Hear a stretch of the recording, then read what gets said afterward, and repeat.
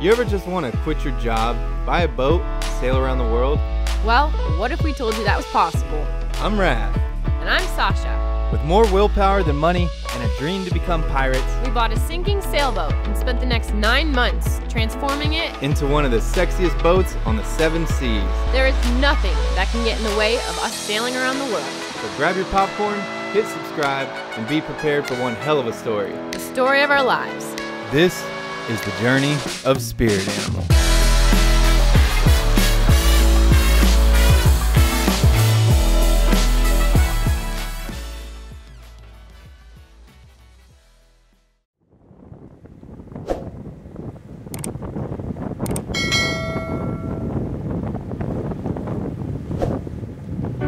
I remember the days, all those years ago that never fade away. Here we are, sailing towards an ending to an introduction to a long journey ahead of us. 365 days ago, you would have been yelling at us through your TV screen at the dumb decision we made to buy this sinking sailboat. Hell, we were yelling at ourselves. And to have to go back and re-watch and edit all those bad decisions was straight torture. We were blinded by the dream. But that same need for freedom that got us into this mess was the same fuel we used to get ourselves out. And against all odds, we turned this sinking boat into the vessel that's going to take us around the world. And we got a sense of that freedom over the last 3 months when we sailed it nearly 1,000 miles through the Bahamas. We explored many islands and caves, shot tons of fish, weathered some storms, found treasure, almost, got ate by a tiger shark, almost, saw some amazing sunsets and had some incredible encounters with nature, and made memories that'll last a lifetime. But the most important thing we learned in the last 3 months is everything about the boat. There's things we need to fix and upgrade to make sure she's truly ready to circumnavigate.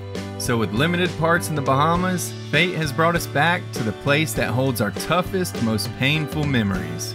The concrete jungles of Fort Lauderdale, Florida. In the old neighborhood, as the clock strikes 1, the memory lives just as it stood. As the world moves on, time sings a song.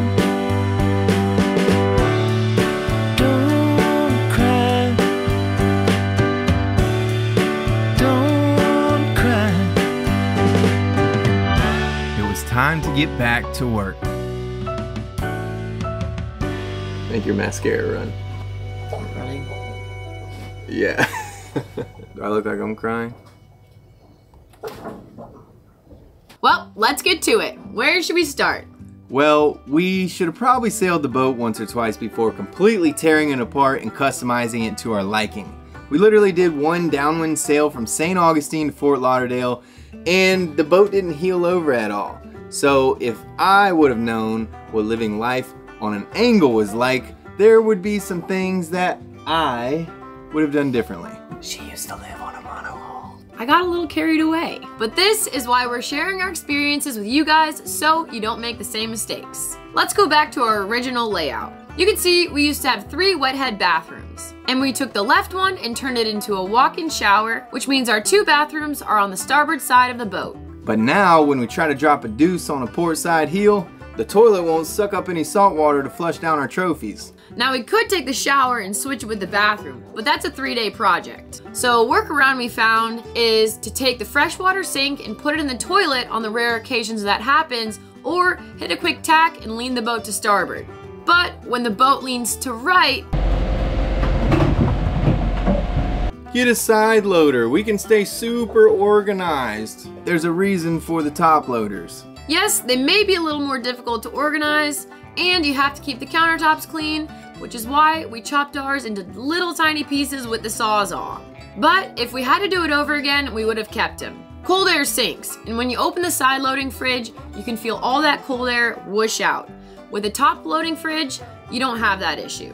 Other than that, we got a few creaks while we're under sail, which I hear is totally normal, but we're still gonna try to address a few of those, and we did a great job on the rest of the upgrades. The hardtop doesn't affect the way the boat sails, and it provides a lot of shade. The gimbaling stove is undefeated. Our new master bedroom has been incredible. The water maker and battery bank have been absolute lifesavers. And the editing desk has been our permanent residence. Besides last month. But without further ado, it is time to get back to work. Our plan is to get out of here in 3 weeks and set sail on our circumnavigation for good.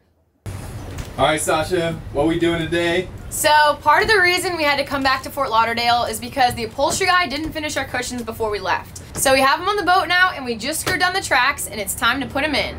Yeehaw! Get comfy.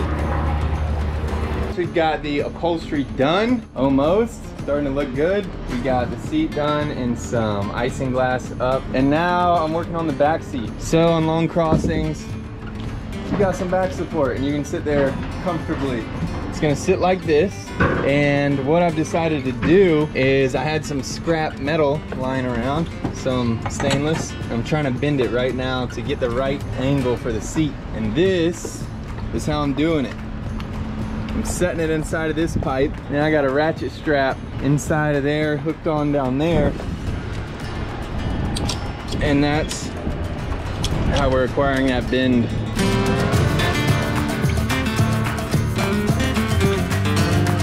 This is definitely not the correct way to bend a bar, but our bend is very mild, so we can get away with it. Pretty close.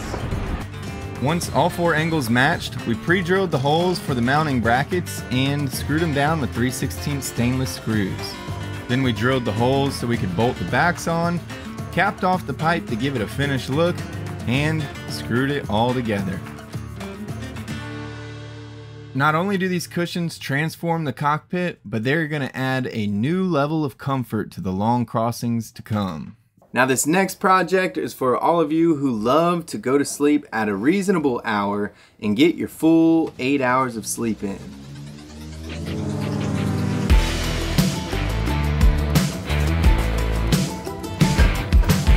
What is the point of having a badass boat if you don't have a badass stereo system to match it? We have the Kicker Marine Series speakers, and I don't think any of you have seen tower speakers on a monohull sailboat. So, leave it to us to be those douchebags. It is now time for the unboxing. Oh, dang.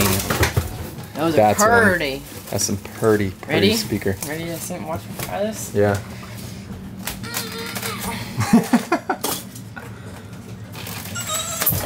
Oh, sheesh. What you think that weighs? Oh, yeah, like 30 pounds. Our boat's gonna be squatting with them things on the back, huh? A lot more than it already is. Kicker really stepping it up in the marine game. Okay, first glance, these speakers are very heavy and the quality seems top notch. Secondly, excellent looking hardware. Oh my god. It's so heavy. You guys are gonna be taking on water. Okay, so right now what we're doing is putting this anti-seize on there, just in case we ever have to take them off. Won't be too difficult. Putting them on every single one of the bolts while Ralph is getting the back ready where we're gonna mount the speakers. Right here. On this bar. And honestly, I'm wondering if it's gonna make everything shake. But bam, covered. Are you ready? Yeah. Woohoo! Right, chill? Oh yeah. That's bitchin', dude.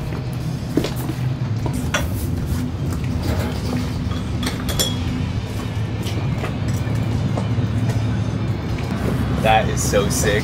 On a sailboat. Ayana, have you ever seen anything like this? Never. Now look at this. Just click these. Party in the back, baby. Oh, shit. Yeah, isn't that sick? If you want to sit in the hammock, Have your eardrums blasted we can out, point it no in problem. any direction we want. That is so nice.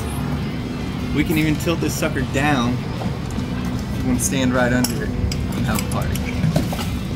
One is mounted.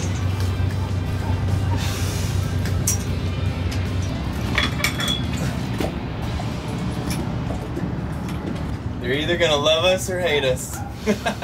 We're gonna slap these stickers on the side because I'm super happy with how these things are, and I haven't even turned them on yet. The excitement. I already know they're real. gonna be badass, like super badass. Okay. Definitely does badass. Here. Hit me with some alcohol. Isn't it a little early for that? Cover.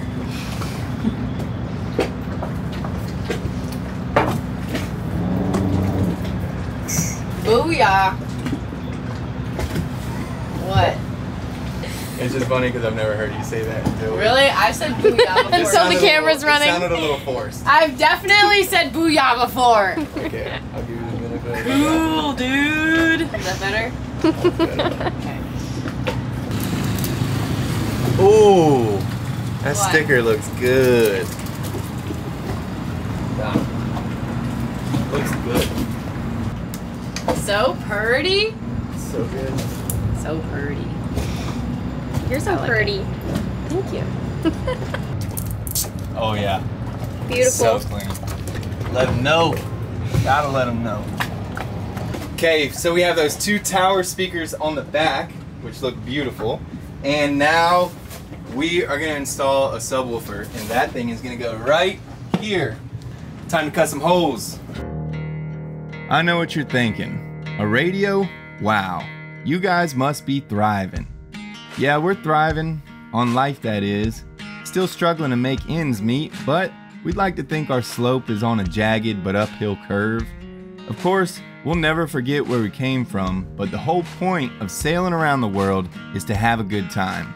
So while you're sitting there rolling your eyes and telling us you need to focus on the necessities in life, well, Karen, in 3 weeks' time, we're hosting a flotilla in the Bahamas, and this sound system is a necessity.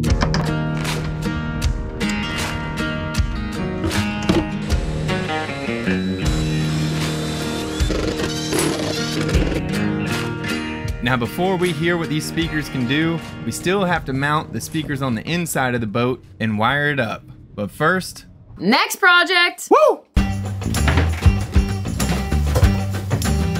So, this is the nav station that we barely ever use because we have our beautiful editing desk, and we have one issue on this boat, and it's refrigeration. So we have one big refrigerator. There's a lot of room for us and one small freezer. It's great because we can freeze stuff for crossings, but it's not that big. One thing we don't have room for is beer and extra frozen fish.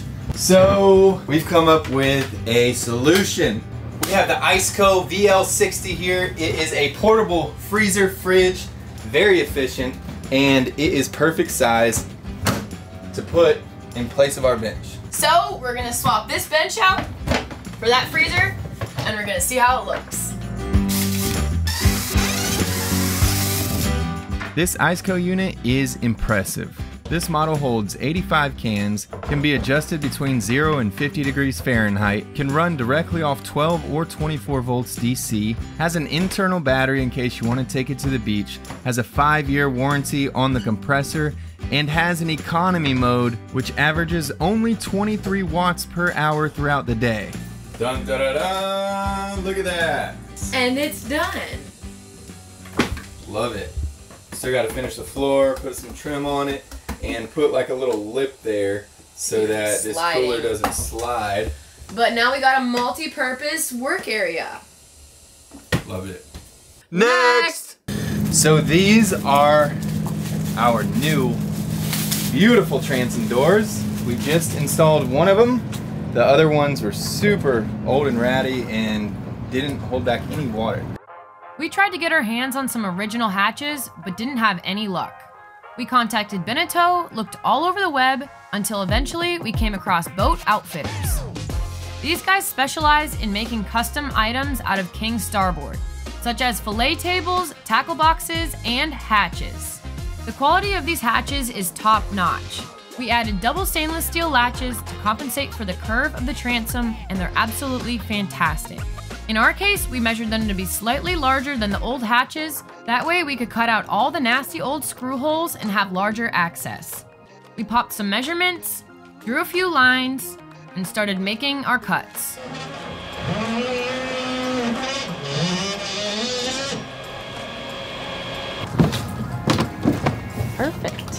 Okay, so anytime you're doing these doors, it's just like a house door where you kind of got to check the reveal. So if I set this in there just like that, you'll notice how this kind of slumps down, and you can see the reveal here is about a 1/4 inch. It goes down to about a 1/16 or an 1/8 down here. So what you have to do is lift up on this door until that reveal's even. See how it's shifting the whole frame? Basically, you're gonna hold that even and then pre-drill all your holes. This stuff is elastomeric, and basically this is one of the few things I found that sticks to starboard. 5200 silicone, that stuff, I've never had any luck getting it to stick to starboard. I want these hatches to stay waterproof since it's on the transom, and it's a good product to have on the boat because we work with starboard a lot.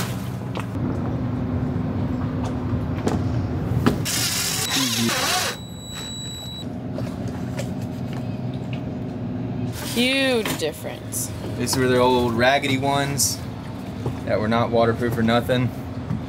And voila! It turned the back of our boat into a sexy beast. Super happy to have these. Now that the transom doors are in, it's finally time to hook up the rest of the sound system. Okay, we have our tower speakers mounted up here, and there's no wires running through these tubes yet. We had to drill a couple holes here because these poles don't connect. So what we're gonna do is run the wires. They're both gonna run down this pipe. These are gonna go to a switch. These are gonna go to our amp. Sometimes something as simple as running wires on a boat can take up an entire day. Lucky for us, it went pretty smooth. All these wires ran through the tubes, down the side of our boat, and to the nav station, where we had to mount our head unit and our amplifier nearby. Of course, we had to run the proper size fuse and cable to our 5-channel amplifier, which will power the inside speakers, outside speakers, and the sub. After that, we cut out the holes for the inside speakers, screwed them into place, then wired in all the speakers in the neatest way possible using heat shrink connectors. After that, I went on Kicker's website, which had a ton of information that taught me how to tune the amp. And finally, the moment had come to test these bad boys out. They're about to hear this shit in Africa.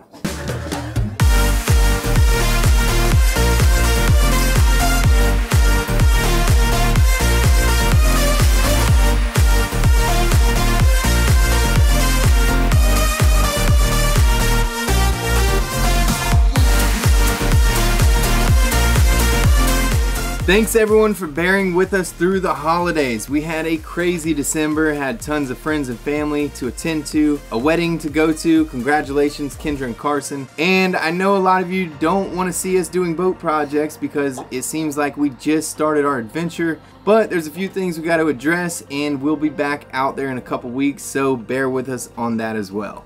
And as always, we want to give a huge thank you to all of our patrons, all of our new patrons that have recently joined us in the last few weeks, as well as our upper tier patrons who get a plaque on the spirit animal. You guys are the main reason we're able to continue this journey, and it really means a lot to us to have your guys' support. Thank you so much to everyone who likes, shares, and comments on our videos, and we appreciate you spreading the word. Don't forget to subscribe, and we'll see you guys here again next week on Spirit Animal.